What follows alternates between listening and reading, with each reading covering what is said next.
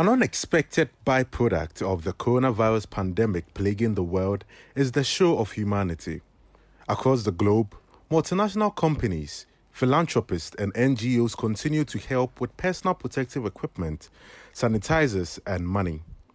The story is no different in Ghana as non-profits like the Kofi Abban Foundation continue to distribute food for the needy in Accra during the lockdown. We expected people to come out and receive the items, but not with this energy, you understand. So we feel humble at the foundation, where we feel happy that the little that we have to give to the vulnerable, they are accepting it in this manner. So this is an encouragement for us to do more even in the future. The team started at the Tema station in the Central Business District. It also made a stop at Afuaman Manhian, where hundreds more were served with hot meals and foodstuffs. Kofi Abban, no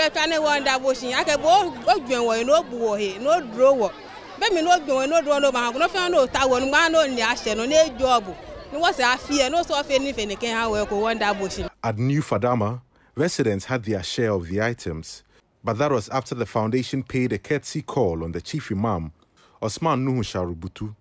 The beneficiaries were elated at the kind gesture.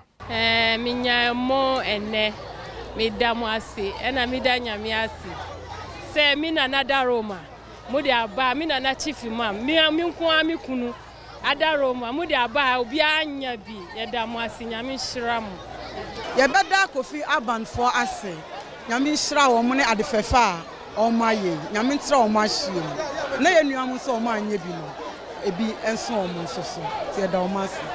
Since the president's extension of the partial lockdown by a week, the foundation says it will consider extending the charity work to span the time. For the next week, the extension, we are looking at doing the same work to the for other communities next week. We are also looking at going outside of Accra. We are looking at Kumasi, we are looking at Dodowa, we are looking at other areas that have been touched by the lockdown. And hopefully we will take the same effort to that side. Once again, the lockdown period has been made a little bit more bearable for the less privileged in society, courtesy the Kofi Abban Foundation. Reporting for Citi News, I am Ni Ama.